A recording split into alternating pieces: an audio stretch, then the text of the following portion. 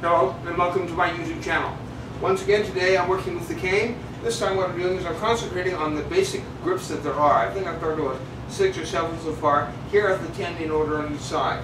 1, my walking grip. 2, just below it. So I've got about 33 inches up to the end from here. And I can wing it around in a broad manner, or I can strike in close like this, like you've seen me do at other times. So that's 2. 3 is right here, or I can strike like this. And 4 is here.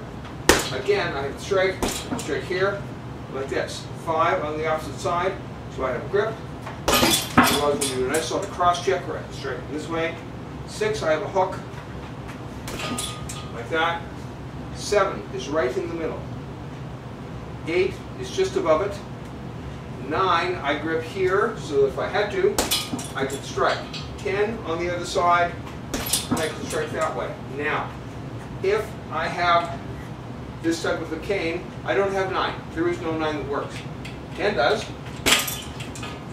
but not 9. On the other side, again, 1, 2, 3. So I can start where I want.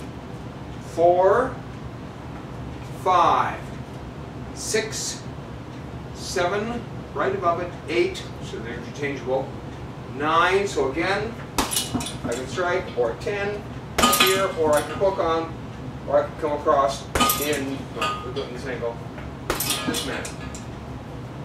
The idea here is to make myself as familiar and as comfortable and effective with this as I would be with bare hands, because after all, I use it while I'm training. I might as well get some use out of this short staff.